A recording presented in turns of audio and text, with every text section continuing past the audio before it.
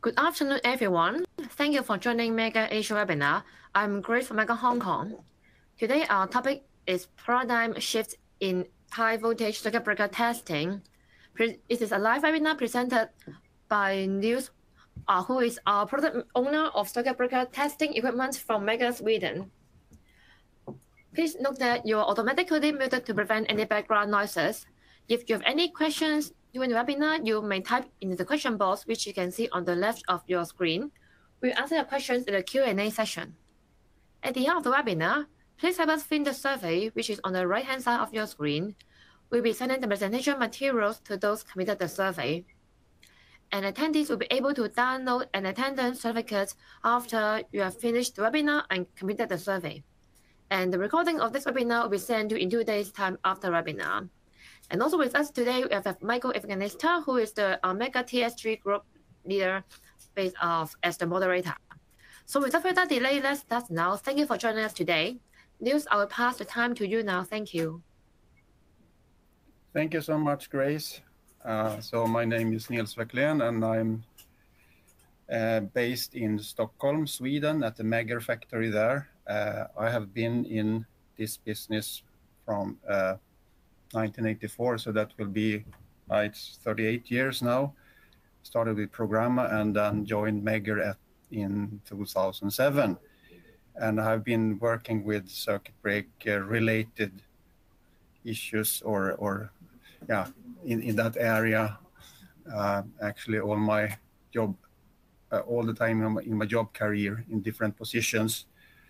I've been also in the engineering department. I have filed 2 patents as a co-inventor also in circuit breaker related testing things. So welcome and good afternoon again. And this presentation is called Paradigm Shift in High Voltage Circuit Breaker Testing, and we'll present then the solution we think we have for this paradigm shift. That is the new Eagle 200 circuit breaker analyzer, which actually is not very new right now. We have had it for 1 year on the market. So yes, we jump right into the presentation. And first, something about the circuit breaker itself. As you all know, it's a very important component in the power network to protect other assets in the grid. And it has dual purpose, or I would say 3 purposes or 3 duties. That is, number 1, under normal conditions, conduct current at the minimal loss. And for that, of course, you need a very low contact resistance. Then second is during fault condition, break the fault current. And this is not an easy task for a circuit breaker. The arc can be reached temperatures up to 20,000 degrees Celsius and need to be cooled down by blowing the compressed SF6 gas on the arc. And that's a lot of energy is needed for that, which comes from the operating mechanism then. And actually also in some designs, it also takes the energy from the arc to compress the SF6 gas. And number 3 is to isolate the circuit from isolate the load that where you had the fault from the source. So that actually 3 duties. And there is a lot of mechanical stress in the circuit breaker also. It needs to have a quick acceleration of the contact, of the mass of the contact to reach the right speed in right moment, and then dampen out the excess energy at the end of the contact travel. And all this is normally done in like 40 or 50 milliseconds. So in very short time, you have to do all these duties, and and at the end, the circuit breaker should work as a perfect isolator. So that's a very fine mechanism. And on top of that, it's also exposed to very harsh conditions, environmental conditions like ultraviolet radiation. You have dust and humidity, and also, yeah, all this stuff for the, at least for the outdoor breakers, that also puts a lot of demands on the circuit breaker. So why test the circuit breaker? Yeah, we all know it's a critical component, and it has a very long service life. It can be like 50 years or so in service, or even more. And normally it has few operations because, circuit breakers are actually designed to make many operations. According to the IEC standard, IEC 62271, there is a mechanical endurance test, and it has two classes, which are then 2,000 operations, and the other one is 10,000 operations. And these are mechanical operations, meaning without load, and so just operating. So it's designed for lots of operations, but in real life, the few operations might be worse in the fault perspective, because then the breaker gets a little exercise at the same time as it's exposed to dust and corrosion and so. So it can create problems with corrosions and dried grease that makes everything going slower in the mechanism, or even stop it to operate. And there has been a number of surveys made by SIGRE about the reliability of circuit breakers, and through the years, the reliability has increased through the years, but still, in one of the latest investigations, there were 0.3 major faults in 100 circuit breaker years. And in practice, that means if you have a population of 333 circuit breakers, just an example, then there will be one major fault per year statistically in that population. And for GIS and dead tank breakers, it's the fault rate is about half, about 0.14 major faults per 100 circuit breaker years. And for live tank breakers, it's almost 0.5 major faults. So it's a bigger than this average of 0.3 major faults. So for natural reasons, the outdoor breakers, the live tank breakers are those one with most faults. So then we agree that we all need to continue to testing circuit breakers. And if we look into this diagram a little bit further, you can see that the blue text here represents faults that are in the operating mechanism, related to operating mechanism. So we see that does not close on command, that is 28%, locked, open, or closed position 25%, does not open on command 16.4%. And all this together is almost up to 70%, which is where the fault is located in the operating mechanism.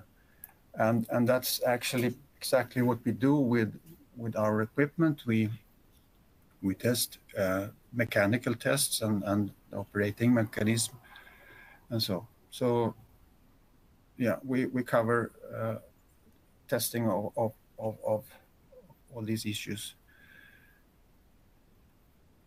Now, something about this, what we call the paradigm shift in circuit breaker, high voltage circuit breaker testing. So there are some trends in the power industry. In some regions, there is a deregulation of the market, and contractors that are working with service are hired, and also public tenders where the contractors has to bid, and the lowest bid win the service contract, and all this puts a lot of pressure to reduce time and cost for testing a circuit breaker or maintenance in general. And also, even in state-owned power companies, the demands for efficiency has increased as a result of growing requirements for transparency. Another driver for more efficient testing is the increasing demand of reliable 24/7 power delivery, and all these drivers has driven the demands of that to do more basic but efficient test. We should test more, but with the most essential test, the most important tests, and the one that are easy to do, the low-hanging fruit, so to say, which then is like standard timing and contact resistance measurement. And it's also a big demand for high reliability of the measurements. You don't want to, if you have very little time to do a work, you don't want to stand in the substation and with a questionable result, where you see, is this right or wrong, or if you get non-consistent or results, non-repeatable results, and which one should I trust, and so on. So this is a very important point: high reliability of measurements, and also the durability of the test equipment. The same here. You don't want to travel some hours out to a substation and just find that your equipment is not running. So yeah, very important point. And here I can say that during this year we had the Eagle 200 on the market. We had only one warranty case, so that's a very good sign that we have reliable and durable product. And next point, quick and understandable setup and hookup procedure. That is very important thing. It should be very straightforward. It can be that you use the equipment not every day, but when you come back after some time, you should directly know how to operate the equipment. It should be very intuitive, the user interface and so. And last but not least, the reporting. Normally the contractors need to send the report to the client, and then you don't want to sit for hours and make a report. It should be very easy, straightforward to do reporting. So with that said, we see that the trend is that you do more standard testings, but yet the advanced tests are also needed, but they can be directed to the most critical circuit breakers in the network. So that is more like the what you call reliability-centered maintenance. So you point out the critical components and have more attendance to them, pay more attention to them in tests. So we have listened to these requirements when developing the Eagle 200. So we have this product done, and it's lower priced compared to our the other products in the range, the TM series, TM 1700 and 1800, but it has the same measurement performance. And we have inherited technical solutions from the TM series. For instance, the active interference suppression, which is a patent that like filters out the influence of capacitive coupled currents through the test object, and it's especially when you have pre-insertion resistor contacts when it's important, but also to suppress disturbances in other circuit breakers. Sorry. And during the research and development, we have used reference users for input and feedback on the program. We made wireframes of the software and so, and this resulted in a super user-friendly user interface and straightforward reporting, and also rugged design with built-in transport case and waterproof. Here we can see the configurations of Eagle 200. There is three variables. That's the number of breaks capability, and the second one is 1 or 3 analog channels, and the third one is with and without printer. So you can have printer on all, or you can and not printer, with or without printer on all models, and 1 or 3 analog channels on all models. And regarding the number of breaks capability, there is one model with 1 break per phase, and this is with 2 breaks per phase, and with 4 breaks per phase. So you have a printer here, without printer, and so. And in all models, there are 3 control channels, 1 for controlling the closed circuit, the closing coil, 1 for the open coil, and a third output for the second open coil, the backup system. And there are always also 3 digital channels for motion measurement, and 3 auxiliary contact timing channels. And this unit measures the coil current internally.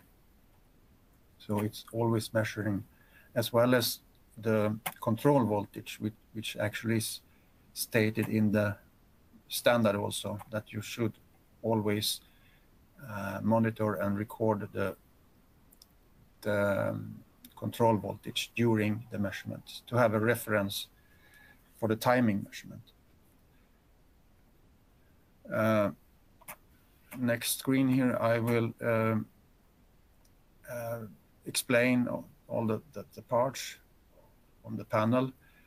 We have a printer here, 4-inch thermal printer We have parking space for the leads to the coils to disconnect the circuits while you're doing work on the circuit breaker, to avoid that you have unintentional operations on the circuit breaker, or that you have the control unit here for close, open, and the second open. You have 3 auxiliary contact channels. You can configure them as A contacts, B contacts, and wiping contacts, which is the temporary closed contact.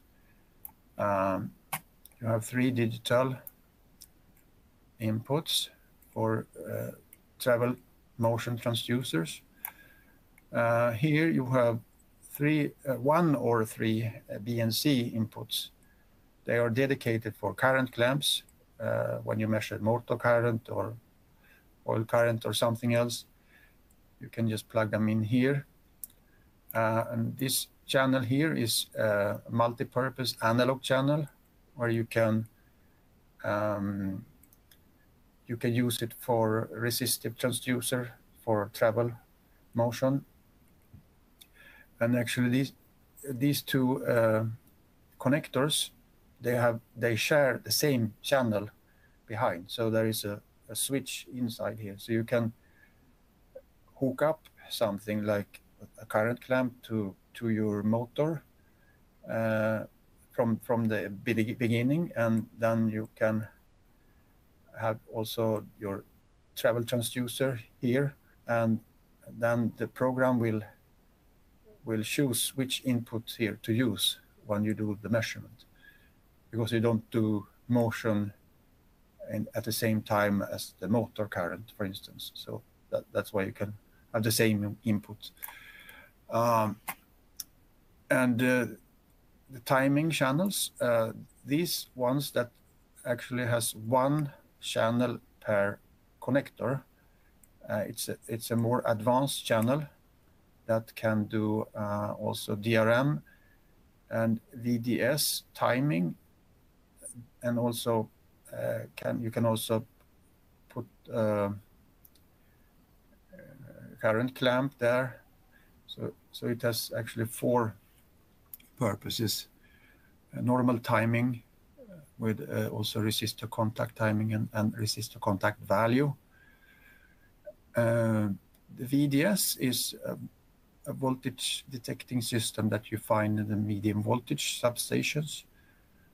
There is an outlet on the front panel of the cubicle with normally 4 or 6 banana, where you can then connect to the circuit breaker. And this interface has an capacitive coupled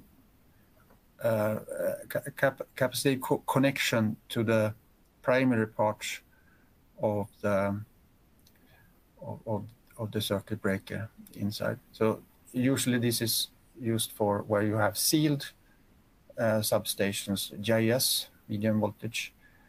So that's a rather new way to measure timing on those breakers, where you cannot actually access them in another way. There is no access points other than this outlet. Okay, and then you have the timing, the regular timing channels that you can have 2 channels on each connector, which means maximum 4 breaks per phase here. And these channels are a little bit less advanced.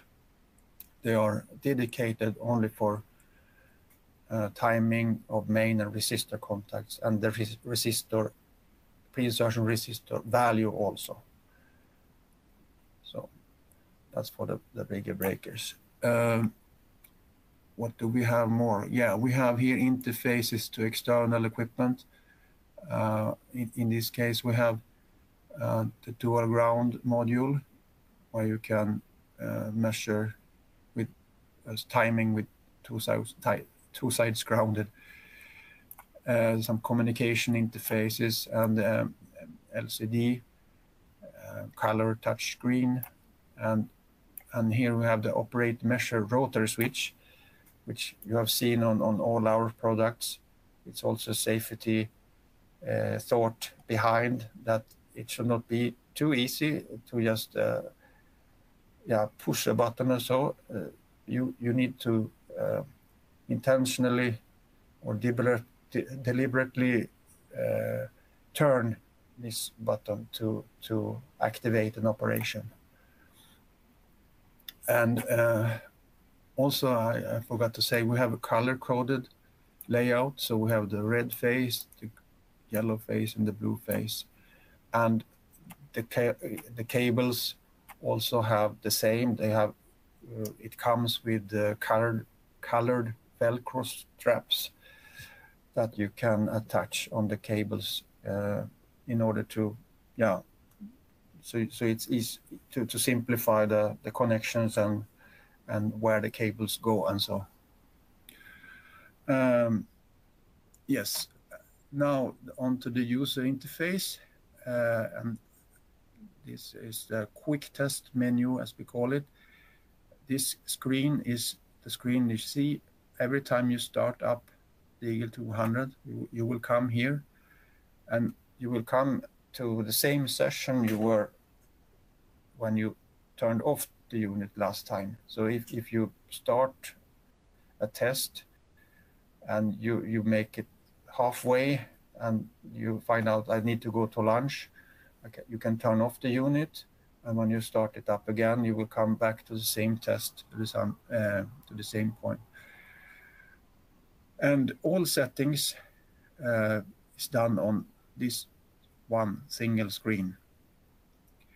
The options you have in different places depend on the selections you have done in previous buttons. So let's say now you have timing here, then you can choose single and dual ground. But if you have chosen the motor current, then there will be some other choice here on the mode selector. Anyway, it's built up in very logical way.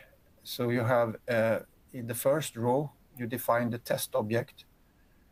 So number of phases, if you have 1 or 3 operating mechanisms, number of brakes per phase, and if you have pre-insertion resistor or not. So that's the test object. And in the second row, it's more what to test. You have some different predefined tests here. Timing is the most common, of course. And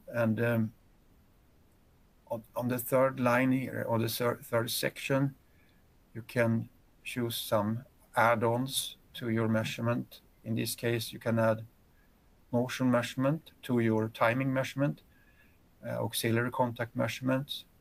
Coil current will always be on, but you can choose different ways to test the coil current. You can also choose to do phase-by-phase measurement or just single brakes. And in this button, you select the operating sequence. And here you can do some settings of pulse length and delays and so. And there is also another flow of the user interface. So when you start, as I said, you come to this test page, so that there are tabs on the left side here. So that the test page, if you want, you can go to the metadata page and fill out the identity of the circuit breaker if you want. If you don't want, it will be automatically filled out with the date and time. So that's not mandatory, but here it's mandatory to do the settings. However, as we said, it will remember the previous settings. So if you are in the substation and you measure like 10 identical circuit breakers, you will just keep the same setting and go on. Just start a new circuit breaker and make tests on that one. And it will keep the settings. Okay, the next tab is connections. I will come to that in the next slide, how it looks. And then you have the results, where you see results in different ways. And finally, the report, when you can do the report. So there's a natural flow. Okay, next slide, we can see the connections page. See here, it's this tab. And here, all the channels that are to be used are marked with red frames. You see here is a frame, here is a frame. And when I push on the screen on this frame, I will get the connection diagram to how to connect the instrument to the circuit breaker. And here you see the connection diagram for the control unit. Closed coil, trip coil 1, trip coil 2, and so on. If you use a current clamp, you will get also connection diagram for that. And a current clamp, you can fill out the ratio, or you can also pick, if you have a predefined ratio or like a model of the current clamp and range, you can pick it from a list, predefined list. You can also see the instant value here, the current going for the moment in the clamp. This connection diagram is for the timing channels. So in this case, a breaker with one break per phase. So just how to connect.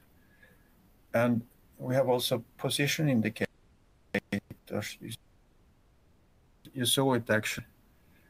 So position indicators that follow the standard. You have the open or de-energized circuit breaker, the green one here, and you have the closed breaker or energized. And then this symbol is something we came up with. It shows that the instrument cannot determine if the breaker is open or closed, because the results from the channels are contradictory or inconsistent. So this means actually that you should check your connections, because something is wrong. So and when you see this symbol, it will also show the individual states for all channels you use in the measurement. So you see here you have you see that the A contact is closed, the B contact is open, and 2 of the main contacts are closed. The third one though is open. So this is the one that is not correct. So you have to check the wiring. Probably it's some loose connection or oxide on your circuit breaker. So you need to fix that. So that's a very good tool to, before you start, you can see that everything is okay. Yes. Okay, and then once you have done your connections, then you just make a measurement. You turn the rotary switch to make a connection. And then here it will automatically create this menu item, timing, close, and recording number 1 here. And you see the result. In this case, it was a motion measurement and timing also, and the coil current there. So actually the test menu is built up while as you test. So if you would choose here close open operation on the sequence button, it will just create a new item for close open timing and so on. So when you're done with the settings, you don't need to go back to this page. You just continue from this result screen, more like an oscilloscope. You just do measurements in a row until you're done. And if you want to repeat a close operation, for instance, you can just tap the tab you had or the item you had already created. So then you will get here under the tab or the item, you will have the recording number, the second recording. So that's the way how you operate. Now, yeah, we were in the graph view. Now we went over to the parameters view or parameters tab. So you can see here, it's a table format, a condensed format, where we have placed the results in 3 columns, one for each phase, which makes the table much shorter. So the parameters that has individual for each phase are shown like this. The parameters that are common for the whole circuit breaker, for instance, the close time of the whole circuit breaker, then it's presented in the middle column like this. Eagle 200 can support all types of circuit breakers, from high voltage live tank, dead tank, GIS, and medium voltage breakers. And we have cable kits that are adapted to different circuit breaker types.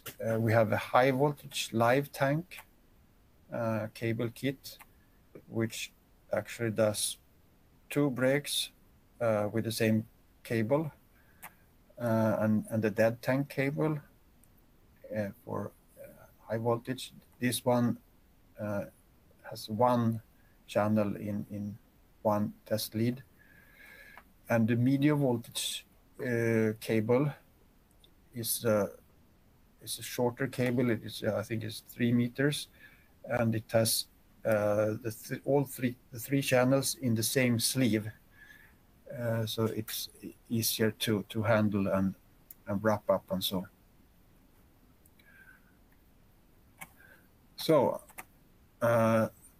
something of the functions that we have in Eagle 200. Yeah, I mentioned timing of main and pre-insertion resistor contacts, coil current analysis of close, open 1 and open 2 coils, station voltage, always automatically measured, motion measurement. We can do with both resistor transducers and incremental transducers, rotary and linear. And we have also different methods, relative measurements, absolute measurements, and so on. We can do static contact resistance. In this version that we have, the software we have released so far, there is a form where you manually fill out the resistance for all the contacts, and then you will get it in report. So actually this method is recommended by us, that you have a micrometer like a MOM2 or so, an easy a lightweight micrometer that you can just take with you when you go up and to the breaker and connect your timing leads. You can do that static resistance measurement at the same time, and just fill it out in this form and get it in the same report. So then you don't actually, you do the two measurements, the hookup and the measurement in the same time, so to say, the same moment. Motor current measurement, yes, we do it with current clamps. You can also use for that, if you want to trigger, you can use a external trig for that to do motor current measurement. We also do a minimum pickup voltage test for close and open 1, open 2. We can do this test 3-phase by means of 3 current clamps. So if you have a circuit breaker which is independent operated, meaning you have 3 operating mechanisms, you can still have individual minimum pickup voltage for each phase. So you can get that out from in the same measurement with Eagle 200. And this is the standard package, software package we have. Then we will we are continuously developing more functions. We will now, the next one is to have dual ground for timing. First trip test also is on the list. Under voltage release test, timing via the VDS interface, as I mentioned before, and also DRM measurements that is to come. We hope actually before summer we will be ready with the Plus package. Okay. It's easy to access data in the Eagle 200. Actually, everything you do, everything done on the Eagle 200 is automatically saved. So you don't need to press a button to save your recording. It's automatically saved. So if you want to remove it, you have to delete it. So everything is accessible, and on this internal printer, you can do you can print individual recordings on the internal printer on the 4-inch thermal paper, and that report will actually be like you cannot adjust the report. It's always parameters, some identity fields, and a graph. So that is more for like a quick print test. And so for the full report of the whole test, we have the PDF report, then which works in the way that you have check boxes for all recordings you have done in the tests. So by default, it will mark the last recording of the same kind, like the last close you did, the last open you did, and so. But you can also change to include more or exclude recordings that you want to report. And also you can exclude or include some sections, like if you want to include or exclude the test settings, you can do that. So there are sections you can exclude or include. We have also worked, okay, sorry, I forgot to mention one thing here. The CABA, we can export CABA files from the CABA Win, and you can actually import them here and view the result. I And you can also do the opposite, export complete breaker file with tests and import it to Kabawin and do some analysis there. It's not 100% compatible, but you can still do this. We are also working on a program we called Eagle 200 Viewer, and this will be released very soon, I would say, within a month or so, where you can import recordings from Eagle 200 and do some analysis and also do reporting from a PC software. Yes. Okay, so we have also done some work on accessories. We have introduced a backpack or a soft backpack where we have all the cables needed for a test. We can fit in this one. So it's convenient. You can have your backpack and you can have your Eagle 200 in one hand and walk into the substation. We have also color-coded Velcro straps I mentioned before. And the test leads has a adjustable part here. You can adjust the span because one end of the sleeve is loose. So then you can adjust how long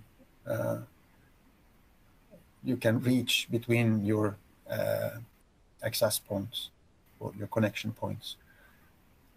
And we have also strain reliefs on the clamps.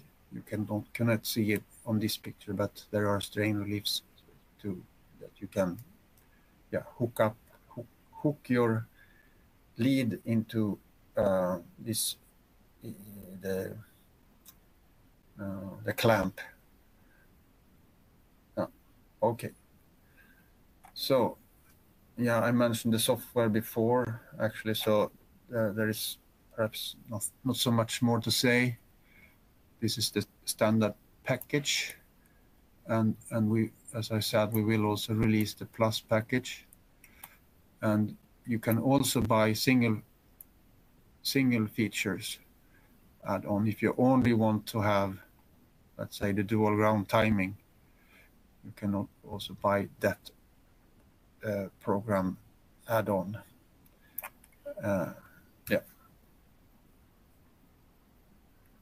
So with that said, I'm ready.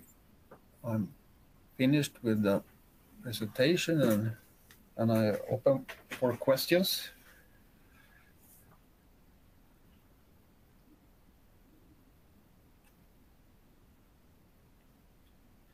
All right, now it comes to the Q&A session. If you have any questions, you may type into the question box, which is on the left of your screen. And for those of you who are leaving, please remember to have us fill in the survey, which you can see on the right-hand side. And we'll be sending the presentation materials to those completing the survey. And also, before you close webinar, don't forget to download the attendance certificate, which is at the bottom control panel, the icon on the right-hand side. So let's see. Here, we got a few questions here. Nils, are you ready to answer the questions? I'll read them out. I hope so. All right, okay, good. The first one is kind of a comment from Brian saying that the three-phase colors have now changed from RVB in US and Europe. RYB. Yeah. Red, yellow, blue. Yeah. Okay. It's a comment from Brian from company SMRT. Yes, Singapore. I know that the colors are not the same in all regions. For example, in Germany, it's also different. It's what is it? Yellow, green, and like magenta or violet. They have on the face colors. But I think the important thing here is not actually the colors per se, but that there are different colors that you can follow all the way from your connector through the cables and up to the circuit breaker. So that's the point. I mean, we could not have a color screen for each connector, so to say. So we had to choose something. Okay, yes. All right, and the next question is, are there any calibration requirements for the test set? Yeah, not the requirement, but the recommendation, I would say. So the recommendation is always for actually all instruments we have once a year that you calibrate it.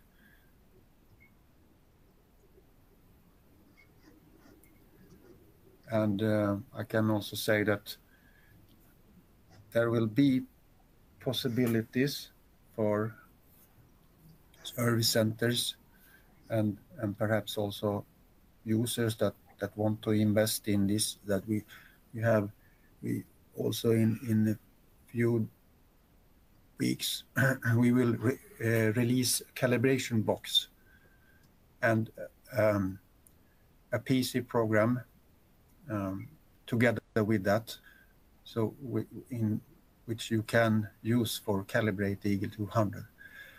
So there is a way also to do that other than sending it into service centers. Okay, thank you, Nils. And the next question is, what is the weight of the test set and the test lead kit? Okay, the test set, excuse me, I think it is like 13 kilograms. It depends a little bit of the model, if you have printer or not or so. The lead kit I actually don't know for the moment, and of course that also depends on the configuration you have. For instance, if you have the one for 4 brakes per phase, these breakers are normally very big. They're not only many brakes, but they are also high up in the air. So you need extensions from each one of these ones. So there are a lot of extension cables done too. So then it's a little bit more weight, of course, but I cannot say any figures. I don't have it in my head.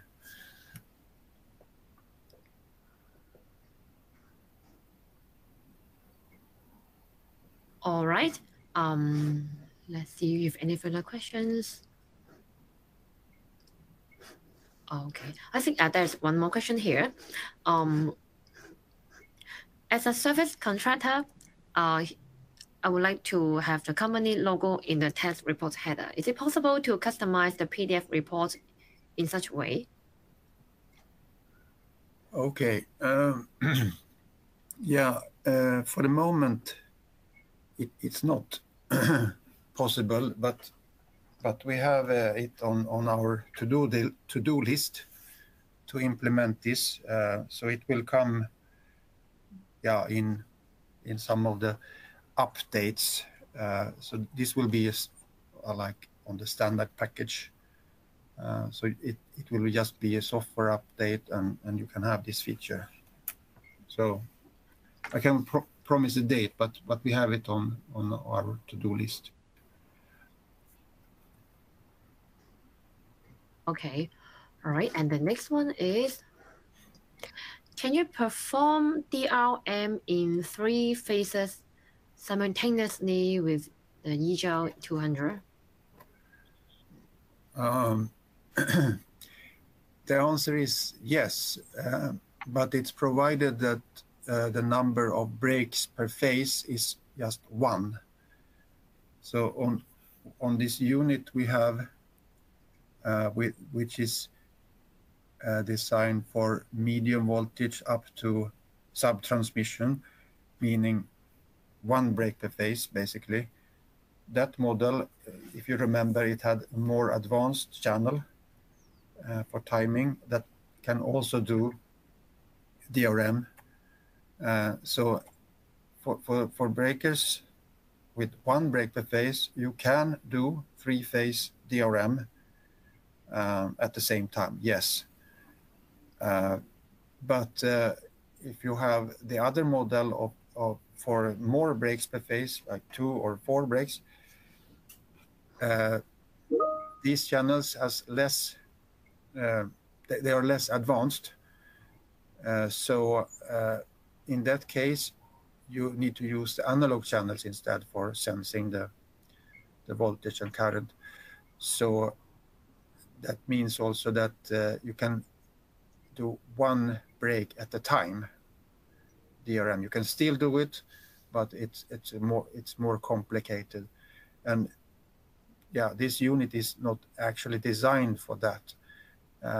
For this kind of more advanced tests, we recommend also the TM1800 or TM1700.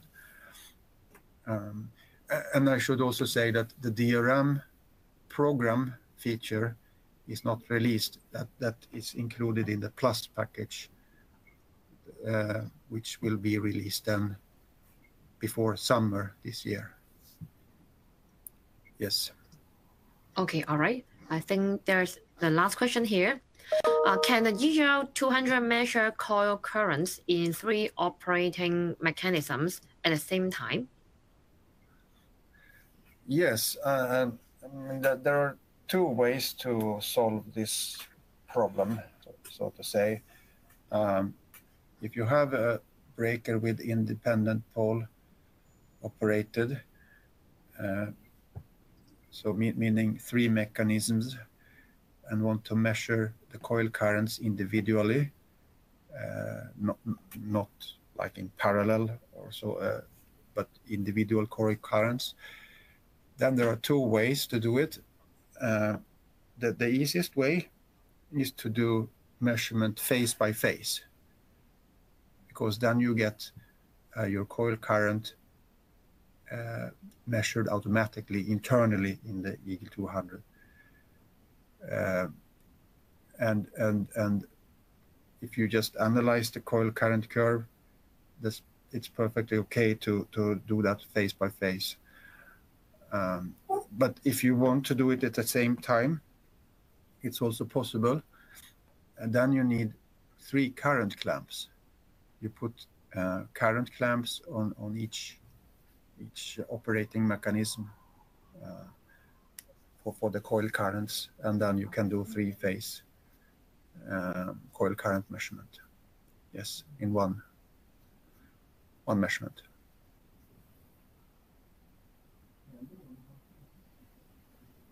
Okay, all right. I guess we don't have any further questions. If there's any more question, you may email us to meggerhongkong@megger.com. And you can also visit our website, megger.com/webinars for future webinars. Thank you again for attending. And also as a reminder, we are having another webinar next Thursday at 10 a.m. Hong Kong time. The topic is transformer testing best practices, short circuit impedance test. So if you're available, please go to the website and sign up for the webinar.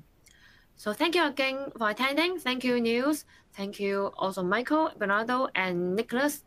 And we hope to see you again next Thursday. Thank you all. Bye-bye. Thanks, everyone. Thank you so much for listening. Bye-bye. Thank you, Nils. Bye-bye. Thank you, Grace. Thank you. Bye-bye.